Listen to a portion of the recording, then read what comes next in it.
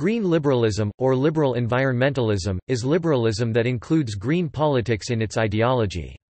Green liberals are usually liberal on social issues and green on economic issues.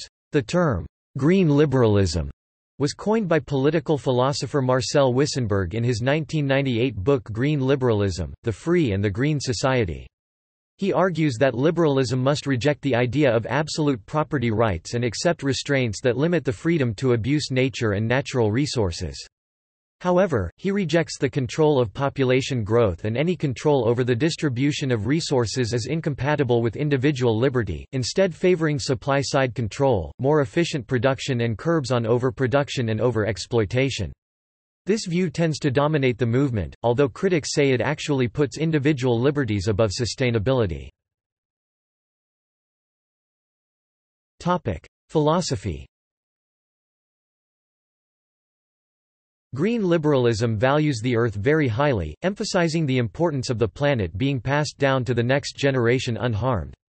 Green liberalism accepts that the natural world is in a state of flux and does not seek to conserve the natural world as it is. However, it does seek to minimize the damage done by the human species on the natural world and to aid the regeneration of damaged areas.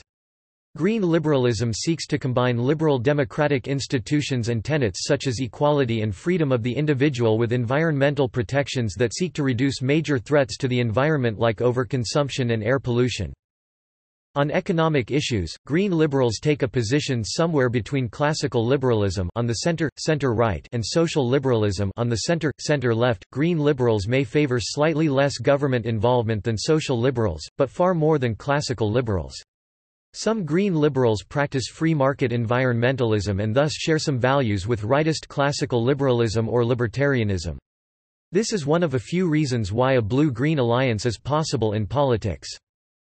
The historian Conrad Russell, a British Liberal Democrat member of the House of Lords, dedicated a chapter of his book The Intelligent Person's Guide to Liberalism to the subject of green liberalism. In a literary sense, the term, green liberalism, was coined, however, by political philosopher Marcel Wissenberg in his 1998 book Green Liberalism, The Free and the Green Society, among others. Green Liberal Democrats. The existence of a Green Liberal group predates Wissenberg's book by at least 10 years in the UK when a pressure group was formed within the newly merged Liberal Democrats at a meeting in Nottingham addressed as the keynote speaker by Simon Hughes MP Simon Hughes. The Green Liberal Democrats emerged from this inaugural meeting which had been organised by the chair of the pre-existing Liberal Ecology Group which had itself been set up 11 years previously in 1977. Keith Melton, one of the earliest members of LEG, its long title was the Liberal Ecology Group for Economic and Social Reform, was, at the time of the merger between the Liberal Party and the SDP in 1988, a senior lecturer in international marketing at Nottingham Trent University, so it made sense to call that meeting in Nottingham. Most of the delegates at that meeting were LEG members, although there was a modest contingent from the SDP Green Group. The Liberal Ecology Group had been campaigning within the Liberal Party for years, pushing for a different, zero-growth strategy for economics, following the philosophy elucidated in the Club of Rome***'s report, "Limits to Growth." They also campaigned on air pollution issues, calling for the banning of lead in petrol for example and the banning of HFCs which were known to damage the ozone layer. The Green Liberal Democrats has been a very active pressure group within the Liberal Democrats over the years and in 2018 celebrated 30 years of existence with a conference, also held in Nottingham, also organised by Keith Melton and also with now Sir Simon Hughes as the initial speaker. The significance of the group and its influence on the party was marked by other key speakers at the 2018 conference, including 1/4 of the current Liberal Democrats' parliamentary representatives in the House of Commons. Sir Ed Davey MP related the environmental impact of the Liberal Democrats in the coalition years, establishing a green investment bank subsequently sold off by the Tory government. Wira Hobhouse MP updated the green approach to air pollution and Sir Vince Cable MP, leader of the Liberal Democrats, an honorary professor of economics at Nottingham University, the venue for the 2018 GLD conference, had the task of reviewing how the concept of sustainable development withstood the ravages of time. Cable was one of the co-authors of the Brundtland Commission report in 1987, which first introduced the sustainable development concept, championed by Gro Harlem Brundtland, the Commission***'s chair and three-time Prime Minister of Norway.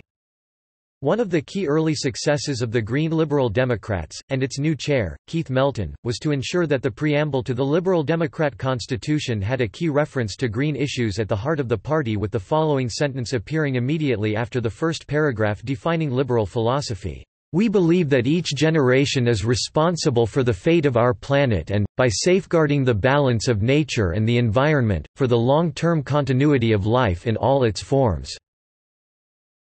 The Liberal Party of Canada under Stéphane Dion placed the environment at the front of its political agenda, proposing an eco-tax and tax shift called the Green Shift. Similarly, the British Liberal Democrats have drawn on the same concept to propose a «green tax switch». Green neoliberalism. History. One kind of green liberalism is called green neoliberalism, which became significant and increasingly prominent in world institutions beginning in the 1980s. In this decade, the two main institutions of global development, the International Monetary Fund and the World Bank, began to face increasing global outrage as a result of their structural adjustment plans, which were loans with severe conditions on debt-ridden countries. The conditions focused on austerity measures, e.g. reducing government control of the market and provision of social services and liberalizing trade, thus enabling corporations from the global north to enter into developing countries and outcompete local markets. This caused social unrest to increase on many fronts. Farmers were losing their livelihoods to large corporations importing artificially cheap, subsidized stable crops from the global north.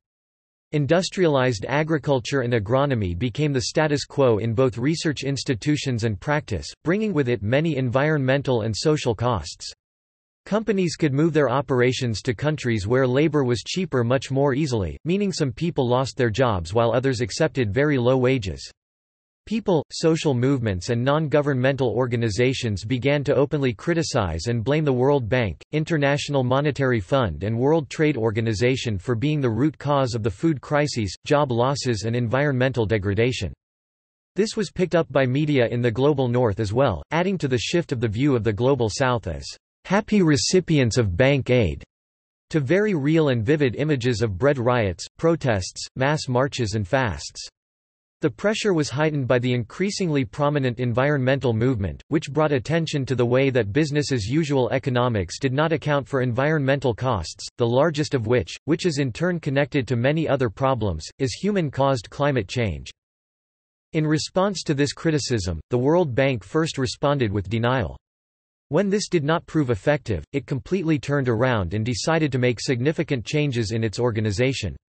Led by actors within the bank who were intent on reforming it in response to global criticism, the bank now made the environment one of its primary focuses.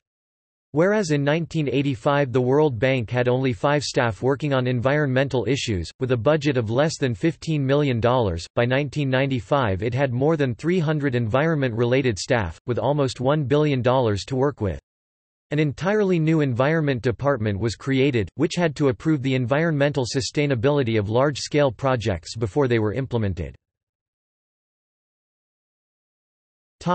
Characteristics and context.